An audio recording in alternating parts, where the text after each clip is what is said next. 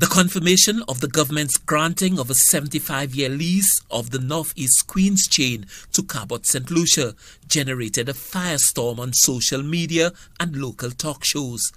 The debate on the matter became far more passionate following News Force's broadcast Thursday of a report featuring long-term occupant and leaseholder Marjorie Lambert, who says she fears imminent eviction. I believe government, especially the women in cabinet, they are women just like me.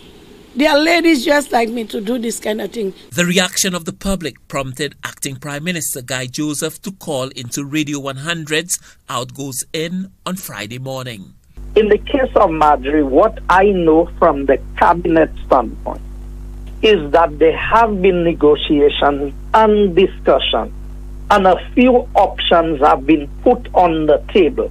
Among the options that have been considered is option to relocate to the further end of the beach and some compensation being given and a proper access being created, and also additional facilities like toilets and other things that are necessary for this. Then you also have the option of what CABOT's role is going to be in the process and what the government's role is going to be in that arrangement. Minister Joseph was quizzed on the status of Miss Lambert and her restaurant given the 75-year lease to CABOT. We don't believe that if somebody has been established somewhere and operating a business, that you can just displace the person without any due consideration.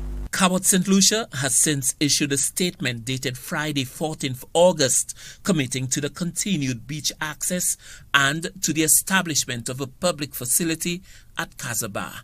The developer further promises to work towards the preservation of existing businesses in the area and to adhere to the established rules for operating in archaeologically sensitive areas.